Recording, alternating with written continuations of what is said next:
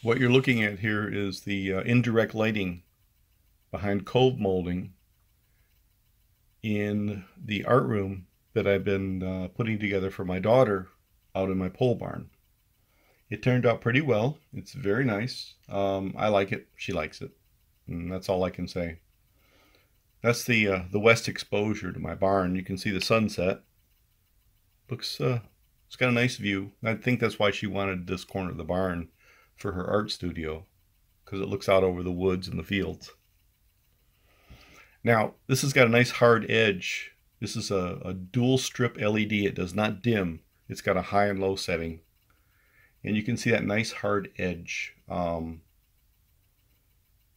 the low, and then when you turn on the high, it smooths it out a bit, adds more light. It's kind of hard to represent that on the video. But here's how I did it. I took a 2x3 and I cut a profile into it to mount the cove molding and the trim and the lights to. Now, a 2x3 might sound pretty tacky for the original or the base molding, but it's perfectly suitable. For less than 1 inch of it, it's actually going to be exposed. What you have here, you can see the end stock of it. The upper edge is cut at 45 degrees. That's where the lights will go. This is a 22-degree edge, and that's actually going to be exposed. The other two surfaces, the larger of the two parallel surfaces, are going to mount on the wall. And right on that edge right there is where the cove molding will actually be attached. Underneath it, it'll get a piece of inside quarter round. So as you can see, there's only going to be maybe 1 inch of it exposed.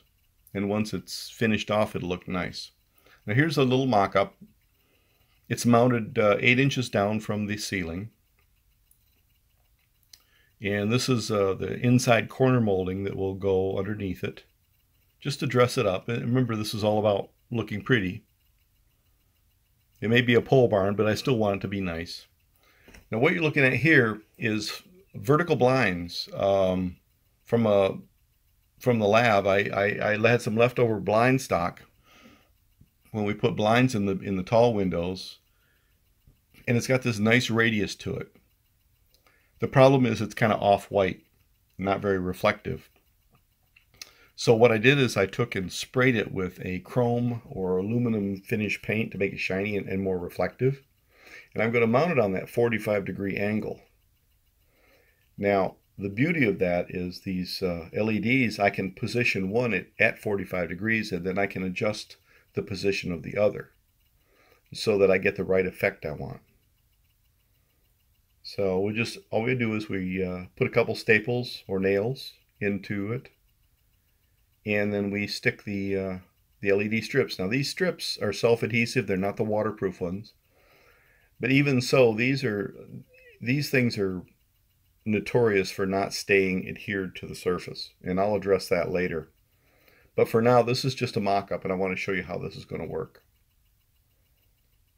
Okay, there you can see the light bouncing on the ceiling. Now, once you put the cove molding on there, you can see it produces a sharper edge. All right, it's about 12, 13 inches out from the wall, and here we can measure it. I can show you where it's at. So it sticks out. That gives me a nice sharp defined edge. Now this is only one strip. I'm going to put a second strip of lights up there, and they'll be controlled separately. I'm not putting them on a dimmer. I'm simply giving them a switch so you have a high and low beam, which is perfectly fine for this application. I'm not putting colored lights in. This is not a disco. This is an art studio, so you want the proper amount of light. So here I'm just playing with the cove molding and showing you where the light line is on the ceiling. Now this is the second strip of lights, and this will be separately controlled. It'll have its own switch. And I can adjust them up and down on this piece of plastic, that radius, so I can decide where I want the shadow. And if you see on the wall right there, there's a second shadow that I can cast on the ceiling. And what I decided was that the first shadow should be about 12 to 13 inches. The second shadow should be about 24 inches out. Now the first shadow is hard and defined. very sharp. The second shadow is more gradual. But by using that curved radius, I have the flexibility to position them on the fly once I decide what I want. And this is the cove molding that I'm using for a mock-up, but it's not the final cove molding I wanted. So there's my cut molding, or my base trim. There's a corner, and then of course we have the crown. Now this was just a piece of MDF. I ended up finally using pine finger joint pre-primed trim. It looks nice. I mean, like I said, and I guess this bears repeating, it's a pole barn.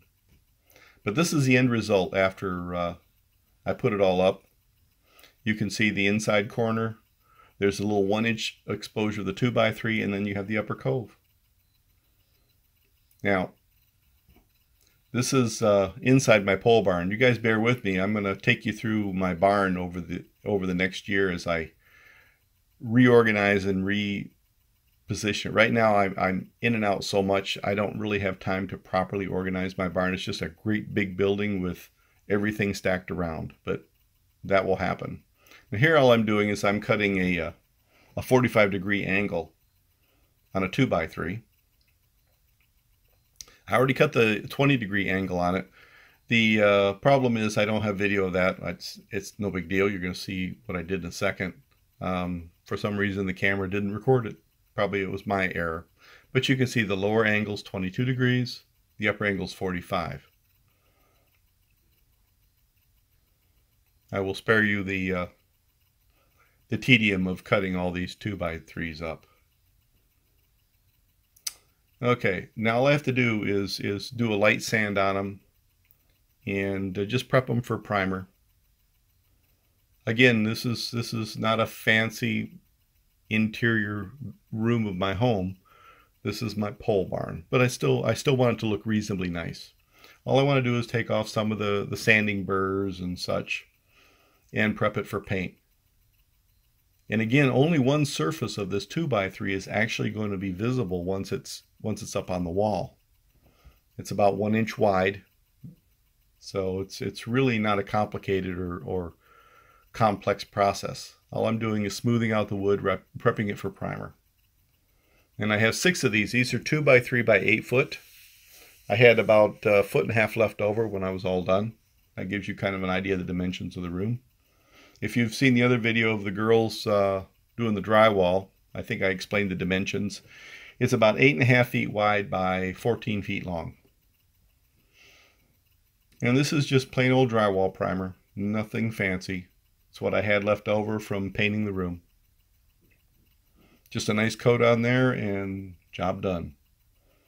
We'll get all 6 of those things done, and once they're dry we can start putting them up on the wall.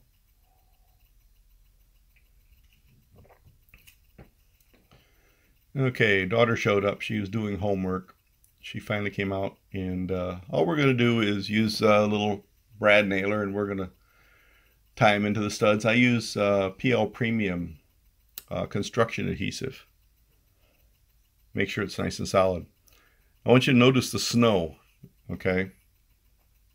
We have about 12 inches of snow right now out on the ground, and just remember that. So anyway, here we are. We're just attaching the this base molding, or this profile that sets all the dimensions for everything else. The goal of this project is I wanted to build this lighting for less than $150. I didn't want ridiculously expensive. It is still a budget item. And there we go, more PL Premium. You know, that's not PL Premium. That's subfloor adhesive. That's what I had. All we're doing is we're just aligning the scarf joint, getting the 2x in there.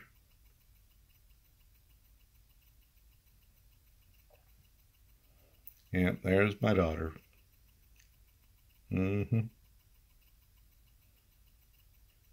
questions?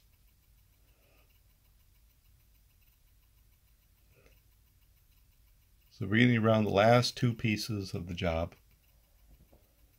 Now that wire sticking up with the outlet, that's where the 12 volts comes up to run the lights. And I'll show you more detail on that in a little bit.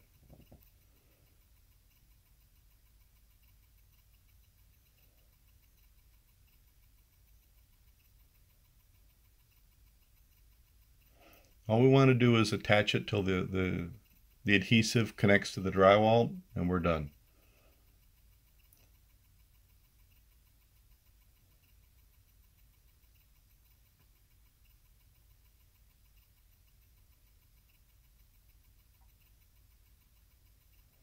Last little piece, remember these are 2 by 3 by 8 foot, so I had to fill in one little piece.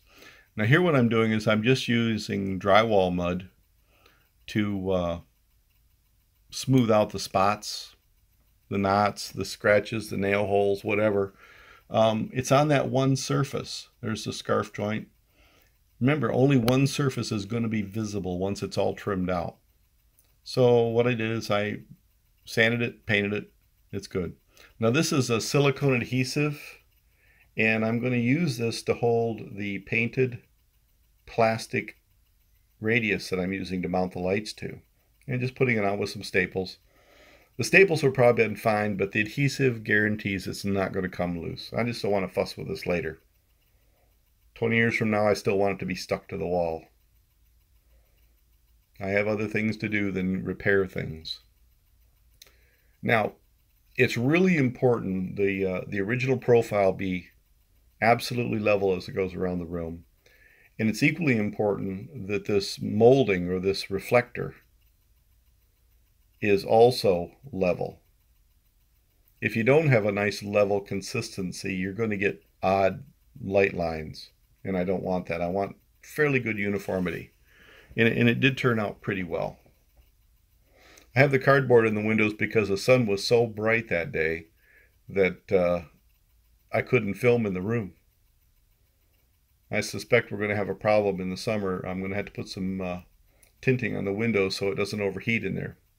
The barn's air conditioned, but still there's a lot of windows, and that southwest wall is going to really absorb the light through those windows. Okay, there it is. All the reflector is installed. And we're ready to put the lights on. Now, that's a 12 gauge speaker wire. It is perfectly well suited to carry the 4 amps of electricity that these things, maybe 5 amps, yeah, about 5 amps of 12 volt current. So each one of those wires is going to carry about 2¼ amps at 12 volts. It's actually overkill, but it's what I had on hand. Now these light strips, again, the adhesive on these LEDs is fairly tacky, so it does stick well, but longevity is an issue. I don't want these things pulling away over time, and I suspect they probably will. These were not high-end LED strips, but they were perfectly well suited. They're 5.5K. They give me good color rendering for drawing, so it'll be a good art studio light. But at the same time, they were fairly inexpensive. I think I paid $3.50 a roll for them. Anyway, each run gets 3 rolls of these, which is 45 feet, or what? No, yeah, 15 meters.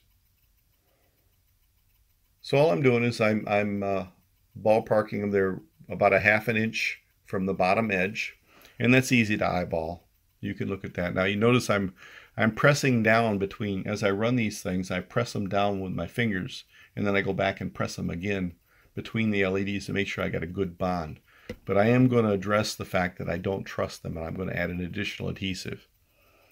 Now here's the end of it. And I'm getting ready to splice in the next one. Now I tried the little mechanical splices, and I'm not a big fan of them. They were more trouble than they're worth. So what I did is I went in and got my soldering iron. And I prefer solder for connections, to be perfectly honest with you. So all I did was overlap the splice points they have on all these strips. And all I'm going to do is bridge that point with a little solder on each, the positive and negative. And that will solve the problem. The LEDs will be electrically continuous. Now I can turn them on. And see, there they are. Now the power supply I'm using to test these is only rated at 2 amps. These strips I checked draw a little over 700 milliamps, about 7.1. Oh yeah, now this is the following weekend from when we originally put the wood up. Notice there's no snow out there. Yeah, 12 inches of snow melted in 1 week. Anyway, we go round and round and round, and it's just a process of repetition. Like I said, on each run, there's 2 courses of these lights, so we have 3 5-meter strips of LEDs.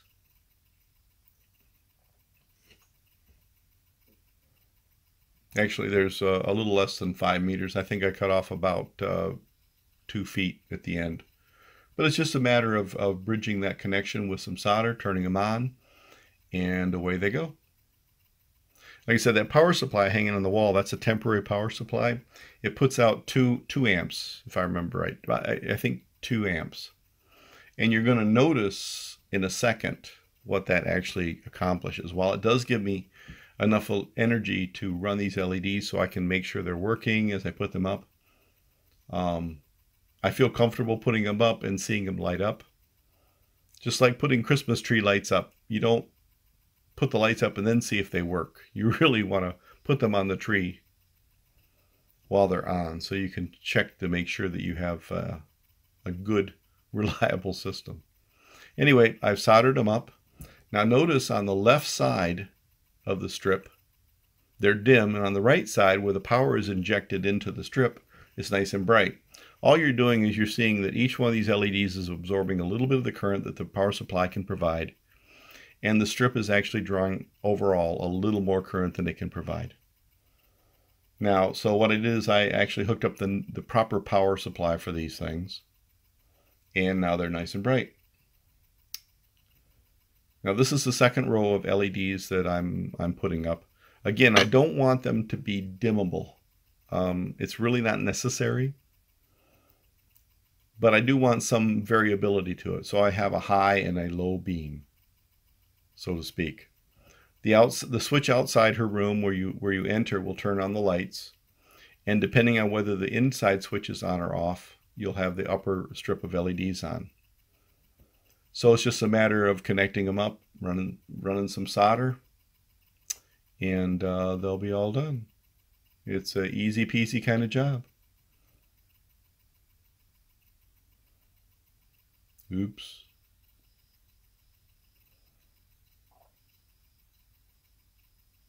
Well, can't be perfect every time.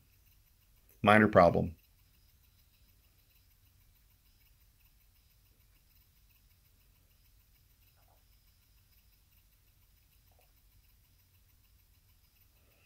Now see that white up there where I'm about to point? What I did is about every 8 to 10 inches I ran a bead of white silicone adhesive over the 2 strips down across the reflector. The idea there is to give it additional bonding so that if the strips do come loose, they can't completely fall off the reflector. Now I'm using PL Premium. It's a urethane construction adhesive, and I put that on before I will put the first piece of cove molding on. I like the PL Premium. It's kind of messy to work with, but it gives you a really strong bond. Plus it helps fill gaps, and I'll explain why that's important later. So we just got to smooth it out a little bit, and then we'll put the cove molding on.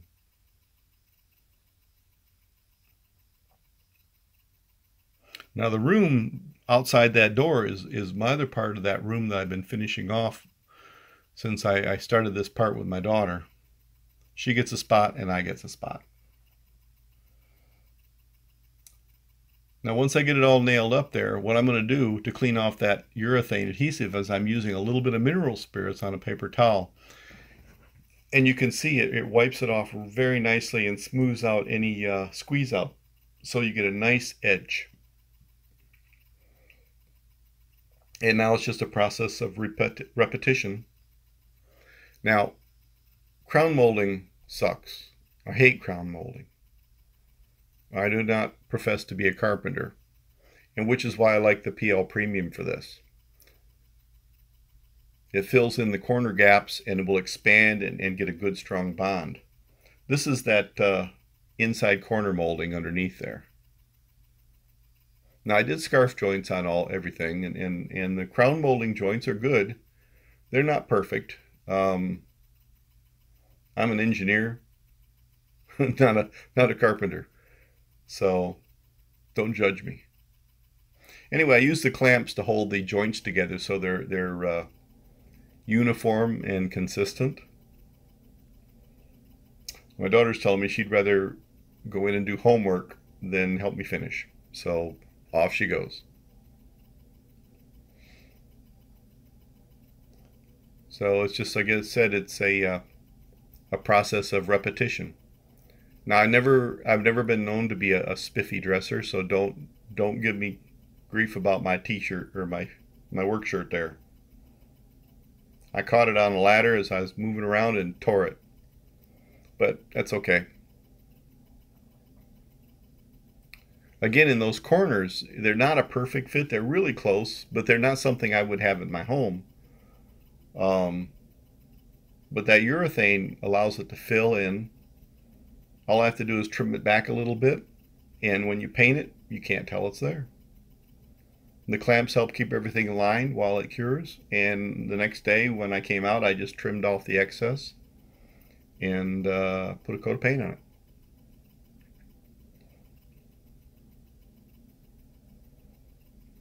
Now we're going to hook up the power supply. This is a separate dedicated power supply. It is a 12 volt 10 amp constant current supply, and it will feed both the power strips. It's more than enough current, and if it's actually enough current so that if I decide I want to put a third strip up there, I actually could, and it will handle it just fine. The 3 strips running a course are about 2.2 amps. So this could actually handle comfortably 4 complete rolls up there. Anyway, it's just set in a metal box low on the wall, out of sight. I'll put a vent on it and cover it once I'm done. Now this is the switch on the inside of the room, and it turns on the separate course of lights. It's kind of a high-low beam. And this switch is on the outside, and it actually supplies power to the power supply. And it turns on the power supply, which of course turns on the lights inside.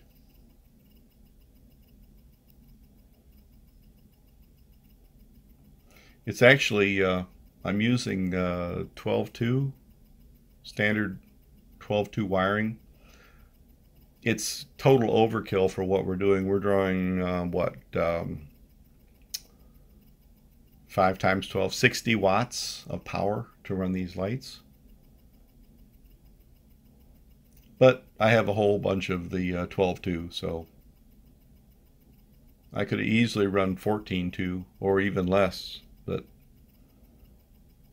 none of my barn is going to have LED, or none of my barn is going to have fluorescent lights or incandescent. Everything's going to be LED when it's all done. Right now I have a combination of both, but everything's being switched over to LEDs. When I turn on the main bay of my barn, it draws over 1,000 watts to light up the room in fluorescence. So everything is switching over to LEDs. It's just, they're better light, and they certainly save energy.